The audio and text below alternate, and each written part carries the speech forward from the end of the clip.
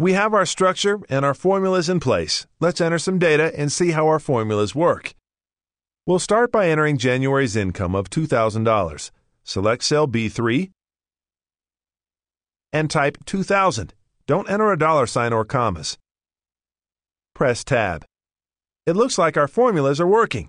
With $2,000 income and no expenses, we have a balance of $2,000 in cell B13. Suzanne is hoping her income will increase over time, so she has added that into her predictions. Enter the income for each month. Pause the lesson if you need more time. To record data, press the right arrow on the keyboard or the Tab key. Pressing the Enter key selects the cell below the current cell. Use Enter, Tab, Shift-Tab, and the arrow keys to navigate between cells. By default, numeric entries are right-aligned in the cell, while text entries are left-aligned. Let's enter the monthly dollar amounts associated with each expense. The cost for rent and advertising are the same each month, so entering the values will be easy. We'll look at two different ways to do it. Click to select cell B6 and drag to G6.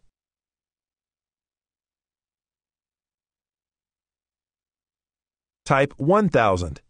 Instead of pressing the Enter key or a directional arrow on the keyboard, press the Control key and the Enter key at the same time. The amount of 1,000 appears in every selected cell. We can also use the fill handle to enter the same amount in each month's cell. Click to select B7. Enter 95. Use the fill handle to drag 95 to G7. Release the mouse. The amount of 95 appears in every cell. The cost of telephone and office supplies varies from month to month, but Suzanne has estimated an average. Enter 100 for telephone and 50 for office supplies. Once again, pause the lesson to enter the numbers. Not all expenses are monthly. Some come once a year, and others, like insurance, are at times paid every quarter. Let's see if our spreadsheet can accommodate this expense. Select cell D10 and enter 200 for March's insurance premium and press Tab. Another insurance premium is due in June, so enter 200 in cell G10. Let's add borders around the expense totals. Highlight cells A11 through G11.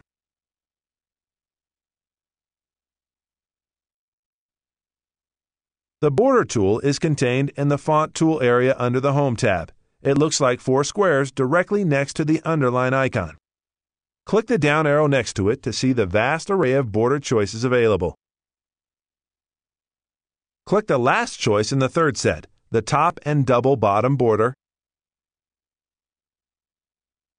A solid line above the selected cells and a double solid line below will be the result.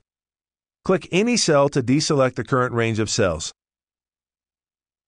Let's add another format to help separate the total numbers from the raw data. Select B13 through G13. In the Number tool area, select the currency icon. It's a dollar sign. Excel added a dollar sign, a decimal point, and 2 zeros to the balance totals. We need to add another expense row to take care of the cost of inventory. Suzanne has decided all profit each month should go back into her store by expanding her inventory of books. Right-click the row header that appears just left of the insurance label. This opens a shortcut menu with a list of commands that can be applied to the selected workbook area. Click Insert.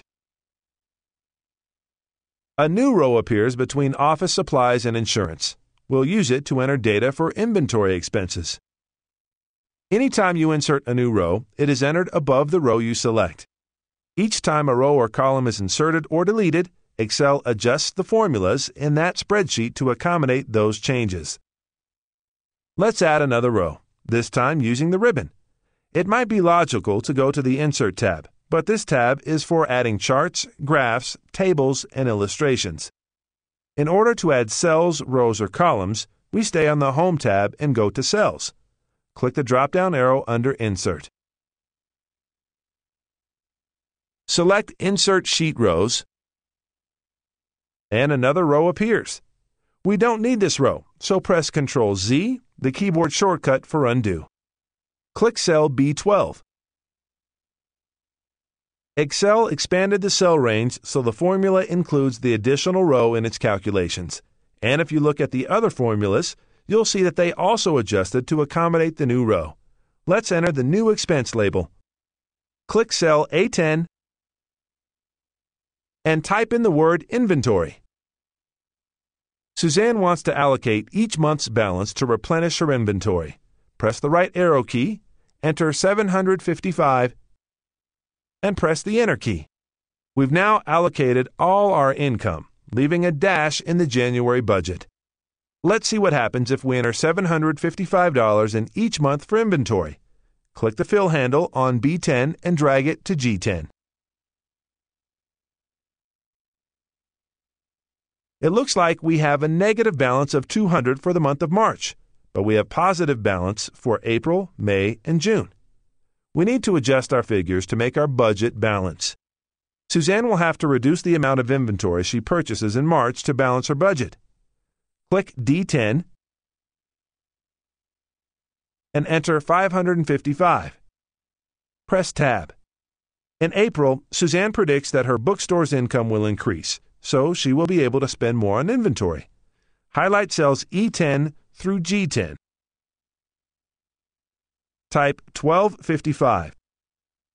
Press Ctrl and Enter to enter that amount in the remaining cells. Uh-oh, we still have a negative balance for June. That's when our quarterly insurance payment is due. Click G10 and enter $10.55. Now our spreadsheet balances. Of course, we can try out other what-if scenarios, such as reducing the amount of money paid on office supplies. Feel free to experiment with the budget after this lesson. Save the workbook either by clicking the Save icon or using the keyboard shortcut of Ctrl-S. In the next section, let's make some more changes to our workbook before we print, by learning to manipulate the worksheets within a workbook.